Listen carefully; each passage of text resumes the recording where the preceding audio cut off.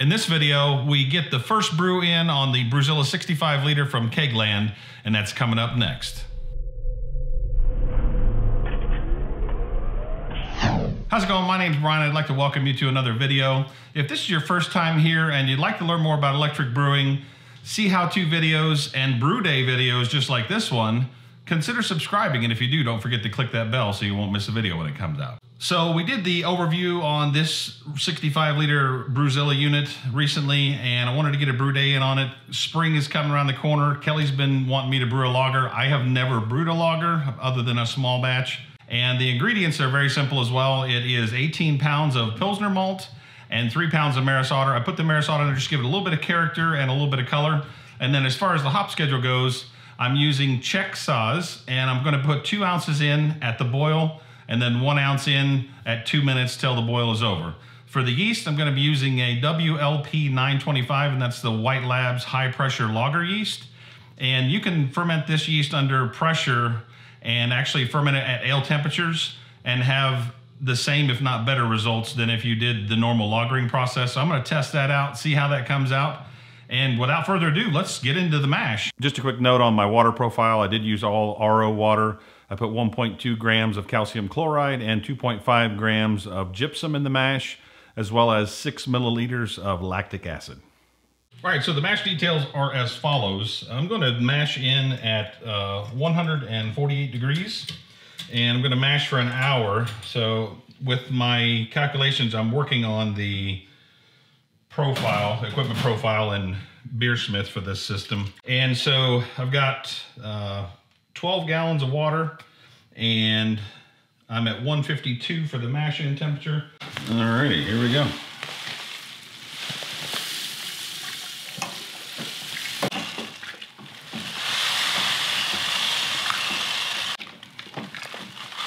Smells good already.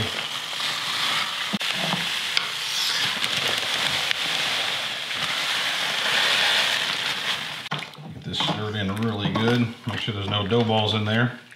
I am not using any rice hulls or anything like that. I want to see what the performance of the bottom screen is. They did not include a second screen with the Brewzilla unit, so I am assuming that there's more surface area on the bottom screen. Well, I mean, I know there's more surface area on the bottom screen, but I would imagine that's going to help with the circulation of the mash as well as the sparge. So, all right, there's all the Pilsner malt in.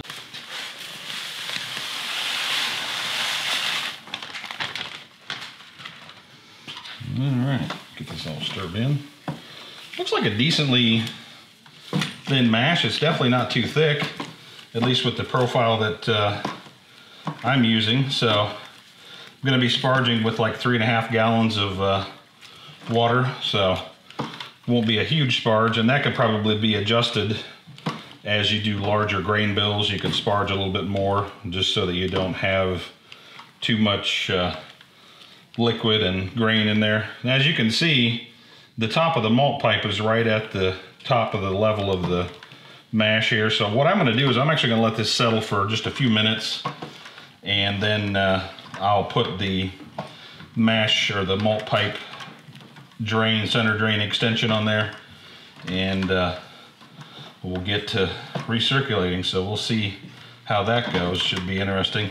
All right, so it's been a few minutes, and I went ahead and pulled the rubber stopper off. I should have filmed it because it was kind of interesting. There was a bunch of liquid that came up out of it and kind of pushed any of the grain away. So you can't see it, but I've actually got the top screen in, and it fits really, really tight down in there. And I've got the extension on top. And so we're gonna set our mash at 148. And then for the mash, I'm just gonna turn on the 500 and the 1000 watt, just so we're using 1500 watts to maintain the mash, and we'll see how that goes. So we'll put the lid back on. Go ahead and turn this down, and we'll turn the pump on, and we'll start our recirculation, and we'll see how the grain bed flows. So turn it up and see what we get here. Initial impressions are that it's circulating pretty good, so I'm not seeing it rise at all. Let me open it up a little more here and see what we get. Got a nice little whirlpool on the top here. And that is wide open. this to get down in the stream a little better there. And it looks like we are circulating at 100% wide open. It's kind of risen up just a little bit on the center drain, but not much at all, which is good.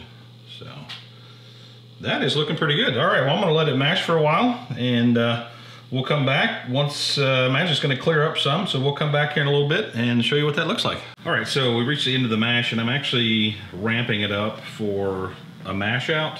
And I don't know if you can see or not, but I kind of cleared off the window, but it is a beautiful color, and I can see the screen through the bottom of there. So I did throttle the flow back just a little bit, just because it was like stirring up a bunch of grain and everything. I kind of wanted to let everything settle down. So it's been flowing good. I did have one little issue in the beginning where it dropped down to 143, I think it was. I got some video I'll show here. And I got a little concerned, so I bumped it up to 149, and it kicked back up. And then after that one little blip, it has not had an issue since then. So I don't know if it was like an auto-tune type situation that it went through or what, but it held 140. I couldn't get it to go on 148, so I went with the 147. And it's held 147 the entire, actually a little bit more than an hour, because I was cleaning the fermenters and stuff. So, but it looks really, really clear and looks really, really good. So I'm gonna wrap up to 170, pull the malt pipe up, and then I've got the little brother over here, over there, warming up the sparge water. So we'll get to that here in just a few minutes. All right, so we've come to the end of the temperature raise for mash out. I am going to attempt to raise this malt pipe myself. All right, moment of truth.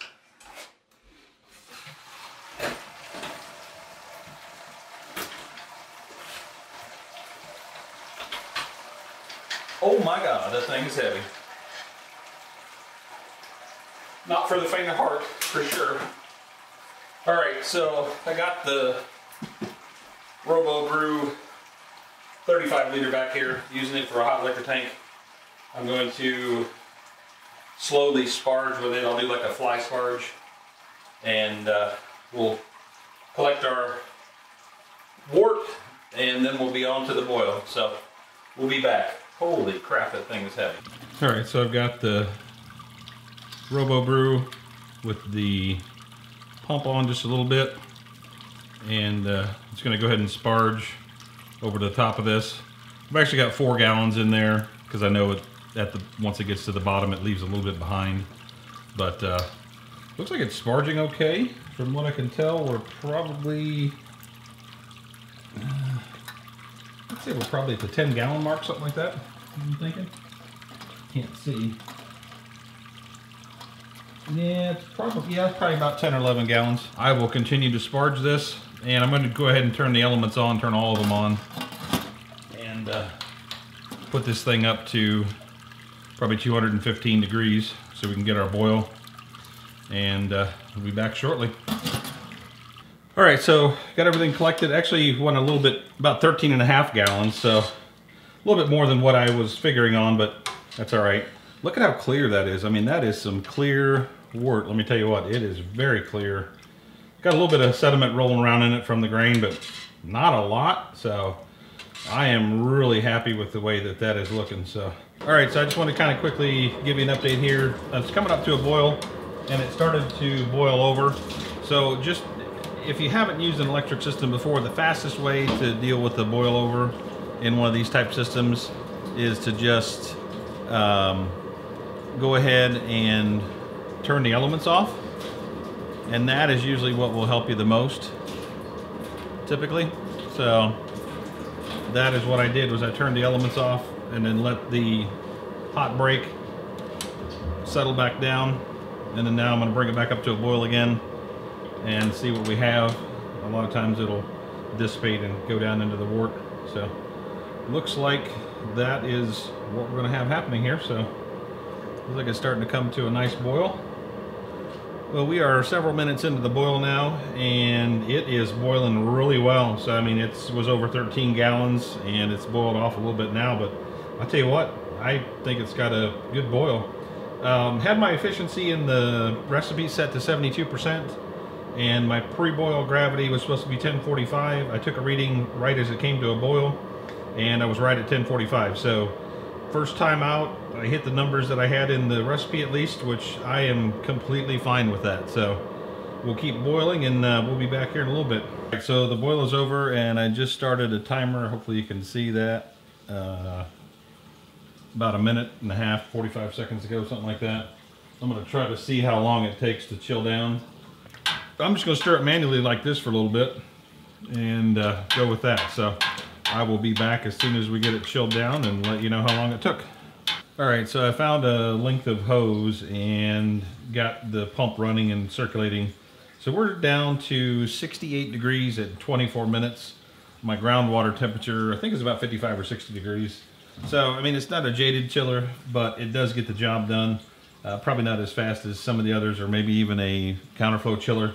But looks like it got it chilled down where we need to be at. So I'm going to transfer over to the fermenters, and then I will be back with my final thoughts on the day. Someone asked me about the bottom of the unit after a brew day, and here's some footage of it, and I just wanted to kind of review that with everyone just so they could see. This is just after doing like a quick rinse and just a light scrub with like a Scotch-Brite pad. I haven't put any PBW or anything like that in yet. Key from Kegland did tell me that they have used ultra low wattage density elements in the system, so that's one of those things that's really nice, and it's not scorching on the bottom. I just want to clarify something real quick before I get to my final thoughts. When the Brewzilla was being shipped to me, there was a winter storm that occurred, and it got shipped back and forth between depots here and there, back, you know, past our location, back up to another location. So that probably did contribute to some of the damage. I haven't heard of anybody else having any damage with their unit. So here are my final thoughts. If you are a brewer of session beers and lower gravity beers in a 5-gallon batch, probably not the unit for you because of the fact that you're going to have such little space in the bottom of the malt pipe for your grain. And you may not have as good of efficiency as you might with the smaller version of the Robobrew.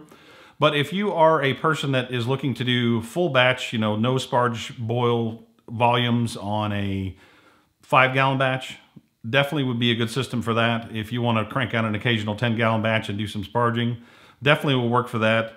At the price point of $6.99, you know, there's not a lot of competition that's, you know, producing batches this size with that type of system. So, you know, if you're into that type of thing, obviously you're going to make your own decision. You know, as far as my experience goes, I didn't have any problem with the flow through the malt pipe, no stuck sparges, anything like that. As far as the sparging goes, it flowed great through the system. Had no issues with that. The bottom screen was good as far as catching the hops. I know there was a pretty good layer of hops on the bottom of it whenever I got done brewing, and didn't have any issue with that. The chiller's maybe not the greatest in the world, but it got the job done. So, you know, it's one of those things that comes with it. So if you want to upgrade, that might be something you upgrade on later. But as far as the system goes, I mean, I think it worked as expected, and I didn't have any issues with it. I'm going to continue to work on the profile for it because I think I had a little bit too much mash water. So I'm going to go back and adjust that, and I might brew one more time on it before I release the profile. But if you want to learn more about electric brewing, see how-to videos and product reviews just like this one, consider subscribing. And if you do, don't forget to click that bell. This has been Brian for Short Circuited Brewers. We'll see you on the next video. And that's Kelly cleaning for me. I dumped all the grain in the sink where it shouldn't have been by trying to put it in a trash bag. So yay me. Thanks for cleaning up, honey. You're welcome.